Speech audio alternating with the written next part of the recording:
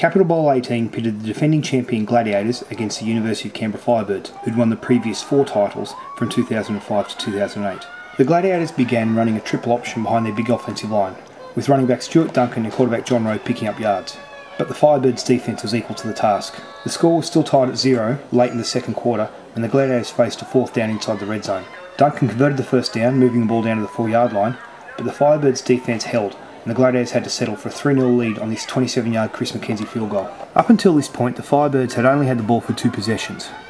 Their third one would start with less than 2.5 minutes left in the half. Short completions to Jeremy Milne moved the ball to midfield, but the key play was a pass interference penalty that was committed by the Gladiators on receiver Munro Harrison Brown, who got open down the left sideline.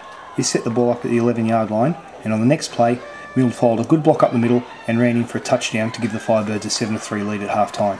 The Firebirds took the ball to start the second half, but immediately racked up 3 consecutive false start penalties, setting up first down and 25. A 14-yard completion to Bo Kennett helped make the distance manageable, setting up a 4th down and 1, which was converted by this quarterback sneak by Luke Jobe.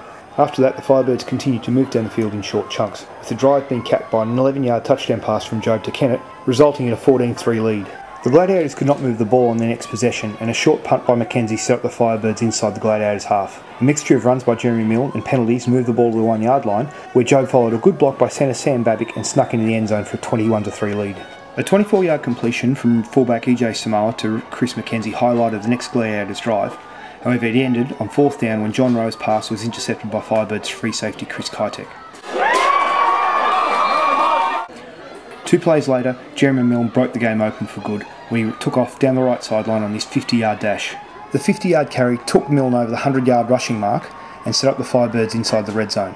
4 plays later, Jobe rolled to the right and found Kennett in the back of the end zone for their second touchdown of the game, giving the Firebirds a 28-3 lead.